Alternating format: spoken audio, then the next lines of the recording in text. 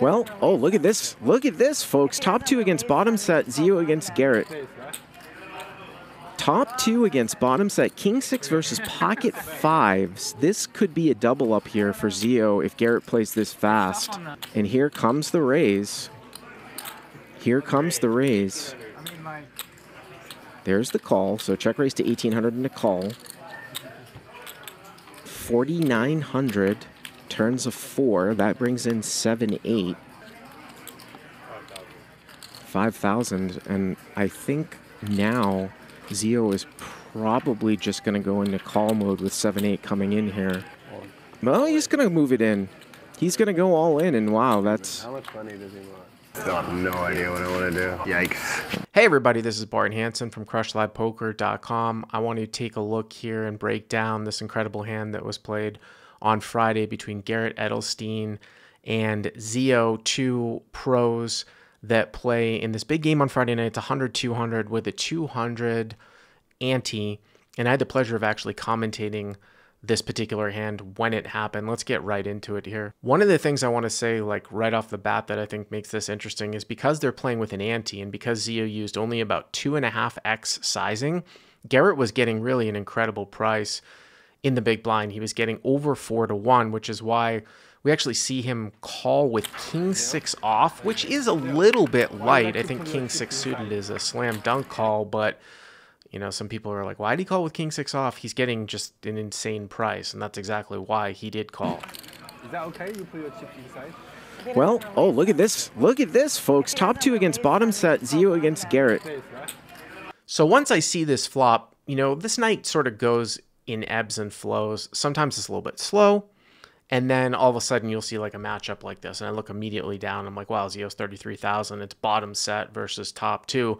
If Garrett plays this fast, you know, this might really end right here. So I was really excited. Top two against bottom set, King 6 versus Pocket 5s. This could be a double up here for Zio if Garrett plays this fast. Just like that, we could probably see our biggest pot of the night if things go the right way. And here comes the raise. Here comes the raise. Now, for Zio, he may play this somewhat sort of in a balanced approach where he'd be calling with most other hands. So he might just call here. Now, there's a couple things going on here. Number one, I think Garrett probably takes this hand and raises it almost all the time. He has an aggressive image. There's a lot of draws out there that he could be doing this with sort of in a late position open against his defense in the big blind. So it doesn't really surprise me that he makes it 1,800 here. What's more interesting here, though, for Zio is that he's probably going to try to take like this spot and play a little bit balanced and call with almost anything here that he's going to continue with. I'm not exactly sure if he has many three bets, meaning re-raise a check raise here in this spot. So I fully expected him to call here just with bottom set, which is what ends up happening here. Then, of course, we gamble on whether we see clean turns. There's the call. So check raise to 1,800 and a call. 4,900. Turns of 4. That brings in 7-8. So that's not the cleanest turn card. 5,000. And I think now Zio is probably just going to go into call mode with 7-8 coming in here. Now, Garrett uses this overbet sizing, something that we see from him quite a bit. But if you want to become better at poker, and specifically no limit, with your hand reading, it's all about going back really to pre-flop. Garrett, and we can see this by the fact that he calls with King 6 off, he has so many hands here, and I think evidence of the fact that he calls with King 6 off means that he has 7-8 offsuit as well.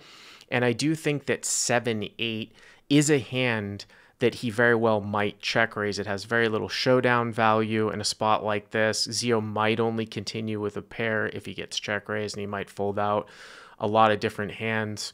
Also, once in a while, if he had a hand like 7-3 suited with a backdoor or 7-3 a diamond, something like that. But I think that he has all of those types of hands. Now, what he doesn't have is pocket kings. He might have 6-6, which of course Zio is losing to. But I would be mainly concerned here with 7-8. And this is really not the best card for him here on the turn. I mean, he really wanted a brick, like a 10, like a jack, like a queen, where he could really, really comfortably pile in. I was fully expecting Zio here just to call, because with his stack size, if he starts making a large raise or jamming, he gets obviously all of Garrett's bluffs to fold out, and he doesn't sort of gain that bluffing equity that Garrett might put in the third barrel on the river.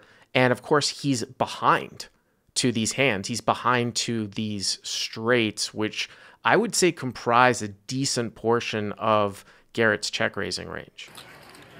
Well, he's going to move it in. He's going to go all in, and wow, that's... How much money does he want? That is interesting here for Garrett now, because there's no way that Zio is doing this with something like ace, king, or aces. Now, I was really surprised. I was really surprised that Zio jammed here. Now, the stack amounts are actually slightly off. We'll get that here in a second. I want to go through like what I would do here in Garrett's spot. I was like, wow, Garrett's in the box here again. Like, is he going to be able to get rid of this hand? It's about 30,000 total that Zio shoved for. So Garrett has to call about 25,000 to win 40,000, which means that he's getting just over 1.5 to 1. Now, if you know poker math and odds, you know that 1.5 to 1 means that you need about 40% equity, and he's actually getting slightly better than that. He's getting slightly better than 1.5 to 1. One of the easiest ways that you can actually do this, as the graphics will come up with the correct amounts, is you just basically put in how much you have to call and add the call amount to the pot.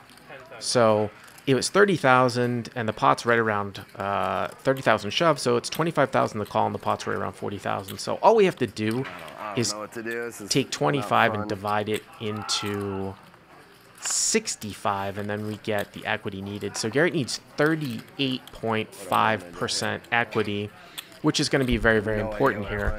I mean, obviously, the more you play, the more you sort of know this off the top of your head. 2 to 1 is 33%. 1.5 to 1 is 40%. He knows he needs really in the high 30% in terms of equity. Now, this is how I would look at this if I was Garrett and try to do some of the equity in our head. And I'm going to go to this program called Poker Cruncher, which is not like some sort of solver. It really is just a glorified calculator. It calculates equity based upon the amount of combinations of cards that are available. But let's just take a look and see if we can do this in our head. Number one, I think the most important thing to note here is that I would be absolutely shocked if Zio ever makes this play here with aces or ace king. I think we can throw that right out the window. Sometimes this is really hard, or it's a harder spot to play against more amateur players that might overplay a hand and not realize that jamming over the top with a one pair type of holding like that would be a drastic overplay, because that's going to come into the calculation if you ever find like some hands that he might call. Now,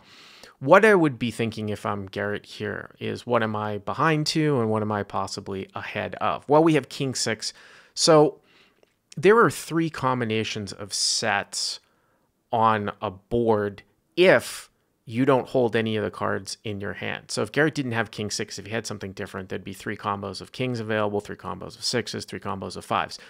Because Garrett has a king and a 6, that actually reduces the combinations of sets of kings that Zio can have down to 1 of kings and 1 of sixes. So you've got 2 combos of kings and sixes, and then there are 3 combos total of pocket fives.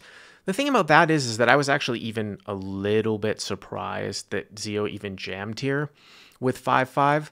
So I'm going to give him like 3 maybe of the total 5 combos that he might even make this play. We might even just give him 2, but more on that in a second. But what I'm more concerned about here is specifically 7-8. 7-8 suited. I know that Zio plays a pretty snug game, but he definitely has all the 7-8 suited combos. So there's 4 combos of 7-8 suited, and there's another, say, 2 to 3 combos of sets. And I'm going to make it even, because we might only pick maybe 3 of the 4 that Zio plays this really fast. I think he might slow play 7-8 a diamond. So, 3 combos of 7-8 suited, and then maybe 3 combos of sets is about 6 value hands. And then it's, what am I ahead of here in this spot? I do doubt seriously that Zio is overplaying 5-6. That is a hand that we absolutely crush. I don't think that he's going to be jamming 5-6 or any other sort of, I would say, smaller 2-pair. Now, obviously, that does block some of the sets that Garrett can have. But again, Garrett really has all of the 7-8s. And if you look at it in an unsuited, an unpaired hand, there's 16 total combos. So I don't think he's just piling in here with 5-6. So really, I think the other types of hands maybe might be like really, really big draws, which kind of comprise of 7x of diamonds, like A7 of diamonds, 9-7 of diamonds, something like that, like a Queen 7 of diamonds or 7-5 of diamonds. And I still think that that's probably unlikely. I think that Zio might call with a lot of those and kind of take his equity. So even though this is kind of a roundabout sort of simple way, I talked about 6 value combos and maybe 3 combos of a draw. So we've got 2 times as many value combos here. Now, what I would like to do, or what I like to do, is sort of average in my head what the equity, if I was in Garrett's spot, I would have against Zio's value combos. And I'm talking about pocket kings, pocket sixes, one combo of pocket fives, and 7-8. So I would say it's probably right around 5%. He's drawing dead against pocket kings. He has like maybe 4% against pocket sixes. He's got maybe 8% against the one combo of fives. And then he's got about 8% against the 7-8 suiteds. So it's right around, we'll call it 6% just to, give it an even average. So against Zio's real thick value hands, he's got about 6% equity. Now against Zio's draws, again in my head, because I know with about one card to come, Garrett's probably about 70% against those, because Zio probably has about 15 outs, and they look to be all clean. And a really easy way to do this is multiply your outs times on the turn times 2, on the flop times 4. That's a really easy way. So you look at it and you'd be like, Zio has like 30%. So Garrett would have 70% equity against those draws. But I talked about how Zio most likely has 2 times as many value hands as he has draws. So it's a really simple average problem in that particular spot. All you have to do is average 6, 6, and 70. And the reason why it's 6, 6, and 70 is because I'm weighting Zio's value portion of his range by 2. He's got 6 combos of value versus 3 combos of draws. So 6 plus 6 plus 70 is 82. And then you divide 82 by 3 and you get the average. And 82 divided by 3 is about 27%. And remember, Garrett needs about 38.5%. So if you were to sort of believe those ranges, you would see that Garrett does not have the equity. Now, if you said, well, Zio has more combos of draws than that, Bart, even if we were to weight value combos equal to draws, right? So now we have a situation where with draws, Garrett's 70%, and then against Zio's made hand range, he's 6%. So then you would just simply average 70 and 6. So 76 divided by 2 is 38%. So it's even very, very close. But I just don't really see Zio having an equal amount of draws here to value the reality of it. And I don't think he's overplaying pocket aces or ace king. Now let's take a look at the Poker Cruncher calculator and see how close I actually am by doing that in my head, giving him that particular range. So I already have the flop up here, as you can see. And what's great about here is I can just click here, double click, and give Zio a range of hands. So what I'm going to do is I'm going to give him pocket kings, and I don't even have to go in here and change the combinations because it's just going to, the program knows what is accounted for. There's really only one combo of pocket kings, and I'm going to also give him sixes. And now I'm going to go in here and give him fives, but I only want to give him one of the 3 combinations of fives. So he's got 5 of spades, 5 of diamonds, and there's the 5 of clubs out on board. So right off the bat, any of these fives with the club in it aren't going to be counted because the 5 of clubs is on board, so it doesn't really matter. So these are the combinations that are left. So I'm going to give him one of these. I can X this out if I want to. It doesn't matter. It's going to be the same thing. But I'll give him one of the remaining 3 combos of pocket fives. And then we're going to go in here and I'm going to do 7, 8. But remember what I said? I said maybe he doesn't jam 7, 8 of diamonds. And theoretically, that's sort of the right play to sometimes slow play that hand. So I'm going to take that out. And then that gives him the 3, 7, 8 combos. And then I'm going to give him, like I said, 3 draw combos, ace, 7 of diamonds. I'm going to give him 9, 7 of diamonds here. And then I'm going to give him like 5, 7 of diamonds. So this is what I talked through in my head of a range here.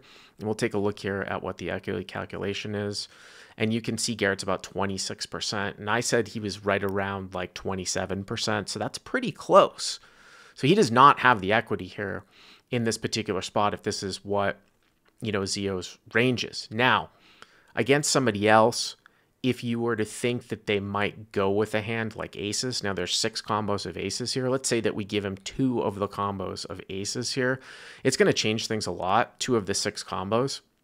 You can see that Garrett starts to approach what he needs for equity, and maybe like we give him 1 of the ace kings, and I'm just going to make sure that it's not, I can't use the king of, I can't use the king of hearts. I'm going to give him ace of clubs, this one here, ace of clubs, spade, and see how that changes things. So I'm going to give him 1 ace king, and you can see now he's got about 40%. So he really needs to have Zio show up here with like aces or ace king some of the time, which I just don't think is really ever going to happen here, or have him show up with 5, 6, which I don't think is really going to happen here, like 5, 6 suited. So let's go back and even give Zio some more combo draws. Like I said, I gave him 3 before, and now I'm going to give him 6. So ace, 7 of diamonds, and these are all really, really big combo draws. 9, 7 of diamonds, 5, 7 of diamonds, queen, 7 of diamonds. These are all the open-ended straight draw, you know, flush draw types of holdings. Jack, 7 of diamonds, and then let me find one other one. Let's say 10, 7 of diamonds. So now he's got equal draws to equal value. And remember what we talked about in my head. I said, you know, Garrett starts to approach, but he's still a little bit light. And he is. You can see he's 36%. So I just don't think that Garrett actually has the pot odds in this particular spot, needing 38% equity to make the call. One other thing, too, that we can sort of look at is what's called minimum defense frequency. Zio is risking slightly over the size of the pot to win the pot, which basically means that Garrett needs to call to make, you know, a bluff indifferent with, to say, the top 50% of hands. If Zio made a pot size bet, he actually moved in for slightly more than that. So it would be maybe 45% of hands. And it's really interesting because if Garrett has a lot of the 7, 8s here, it's questionable whether or not king 6 might fall into that range. But in this particular spot, there are some certain situations where I might look at MDF and weight it more than pot odds. I would sheerly look at equity pot odds in this spot. And I think where the deviation that I would make in the calculation is that Zio is going to be weighted more towards value hands here, less towards draws. And I do not think that he is jamming here with aces or ace king. This is the longest tank that I've seen Garrett take in a long time. I guess I'll fold. He's going to fold correctly. Unreal. You could see that he was definitely in the box for that one, but makes the correct lay down. You got to hand it to Garrett. I mean, he makes the right decision. Not only does he get maximum value from his big hands versus second best hands, but I've seen him make a lot of big laydowns and usually be correct. But I think I broke it down, the math, and taking a look at the equity against Zio's range, and I do think a fold is in order.